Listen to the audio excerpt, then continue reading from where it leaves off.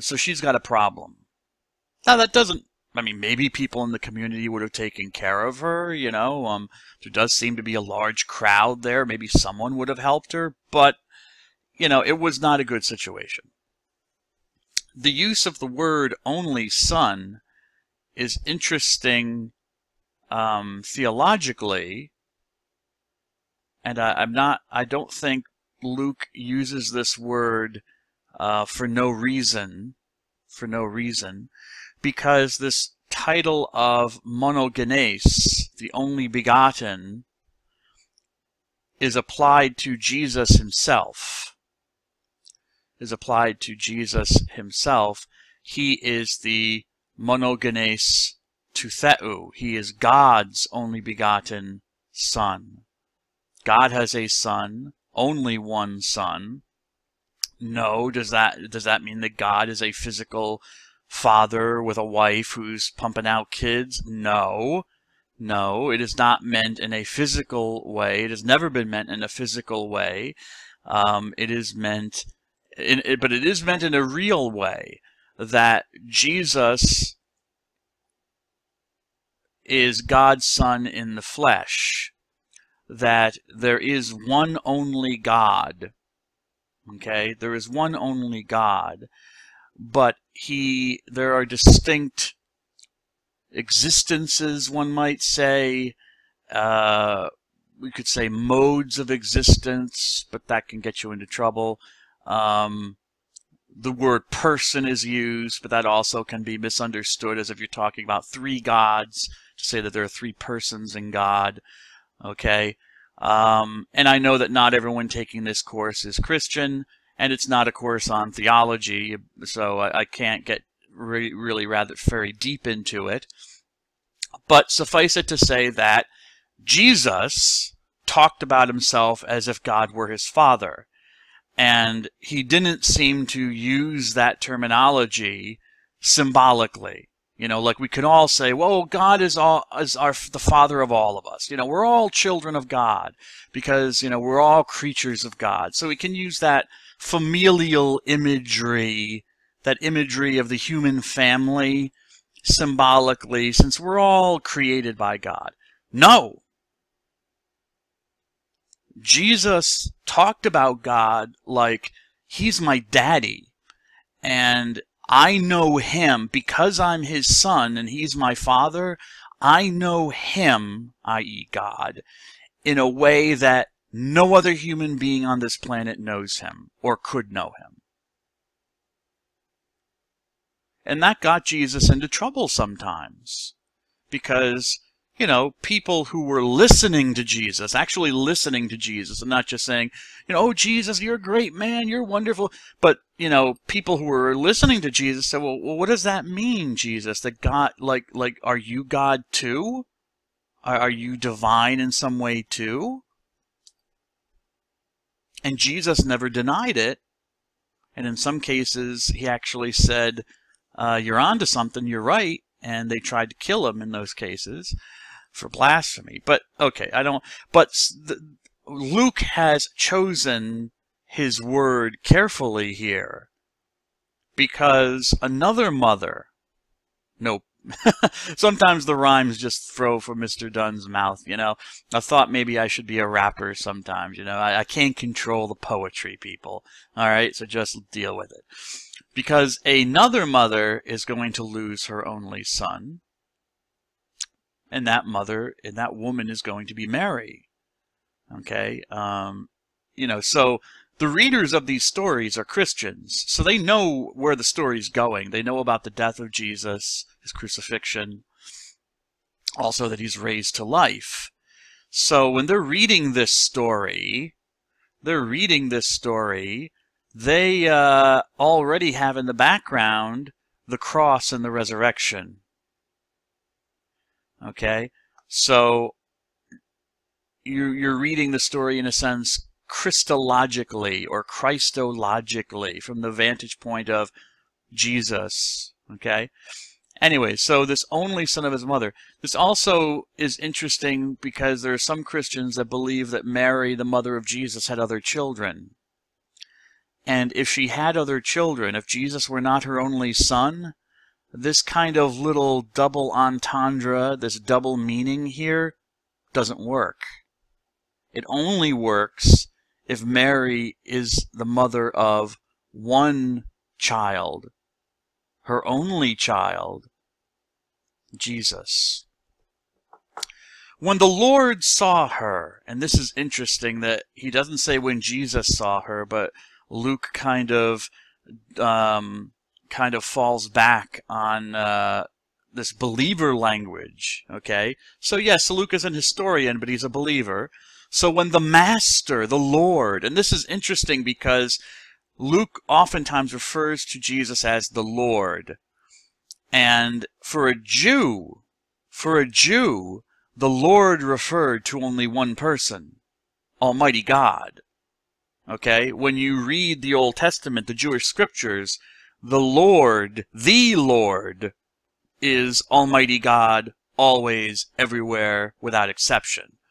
Okay, can the word Lord, Master, etc. be used of human beings? Yes, and it is.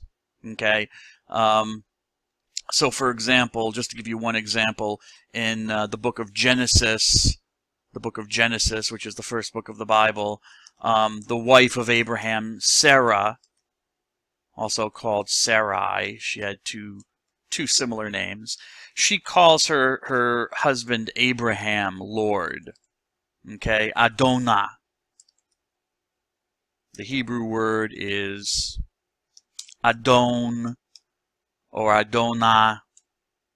Okay, which simply means Lord, Master, ruler, I guess you could say. But when you talk about the Lord, every Jew knew who you're talking about. So this is interesting that already at such an early stage, the godly nature of Jesus was seen. He was a man. He acted like, he was a man, but at times he did things that only God could do. And this is one of the things that only God could do. Raise the dead. Okay? So Jesus saw her, he was moved with pity and said, "Don't cry. Do not weep." The Greek here that Luke uses is actually much more expressive than the English. We can express it in English. For some reason, the translators just have not chosen not to. It says he was moved with pity, but actually the Greek word here says that Jesus was, if you want a very poetic definition, moved in his very being would be a way of translating it. If you're interested in the Greek, it's not a very sexy word. It's splanchnizomai. Whoops. Splanchnizomai is the Greek word. No, I'm not making that up. Splanchnizomai is the word. And literally it means moved in his belly, his guts. A movement in the belly or your guts. You ever think of when you have gas and it feels like, you can feel the movement in your intestines and maybe it causes pain if there's too much gas? Okay? In the ancient world, where the ancient Near Eastern world and the Jewish world that Jesus was living in their culture, emotions were centered in the gut, not in the heart. The heart was the place of reason, the mind. I don't know what the brain was for. I'd have to look that one up, okay? But, you have to remember, things are cultural. And in our culture, in Western culture, we place emotions and reason mainly in the head, And emotions we would put in the heart.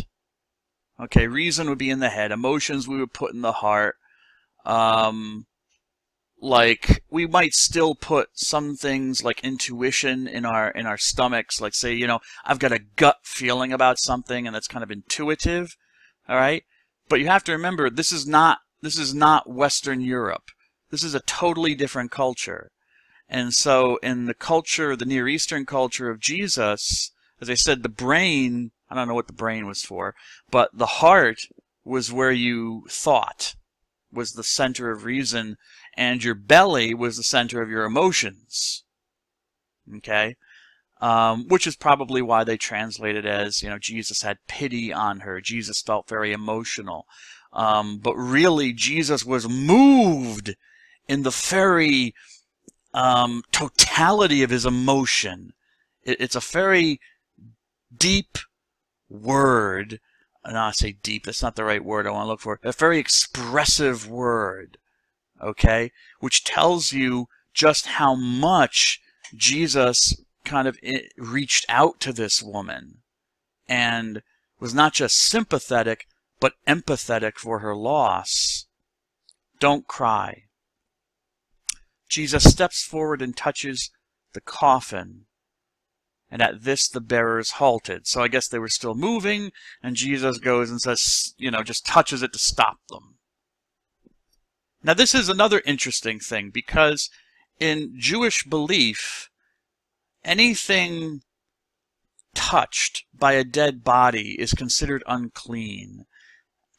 Even going into the house where there is a corpse, like for a wake or something, even to go in there is to make yourself ritually impure, unclean.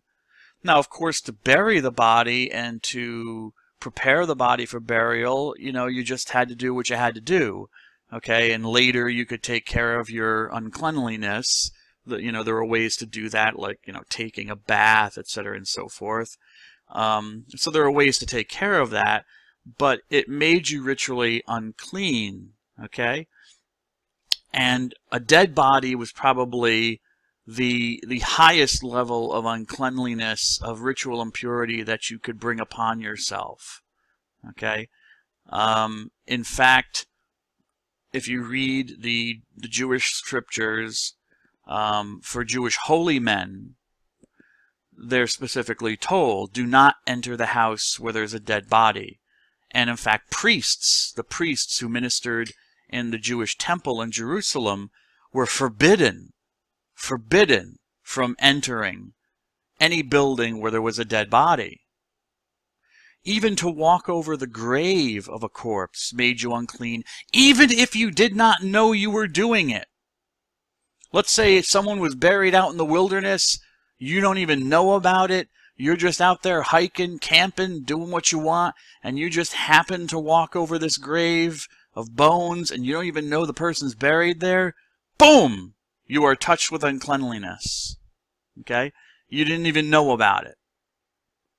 That's why in the Jewish law there was such an some people might say an obsession, but if you're a believing Jew, you would say meticulousness about cleansing yourself, about washing yourself frequently for both sins that you knew of that you committed and acts of impurity that you did not know of. Think of this for those of you who are in the medical profession. You say, well, this is crazy. This is, but this is nonsense. This is nuts, whatever. But excuse me, this happens in the medical profession. Before they go into surgery, doctors and nurses scrub their arms and their hands meticulously. One might say obsessively. Why? Because they don't know if they've touched something where there might be a germ, a bacterium. And it only takes one little bacterium to get into the person's body cavity to have an infection. Just because it's religious people doing something for a religious motive doesn't make them a bunch of kooks.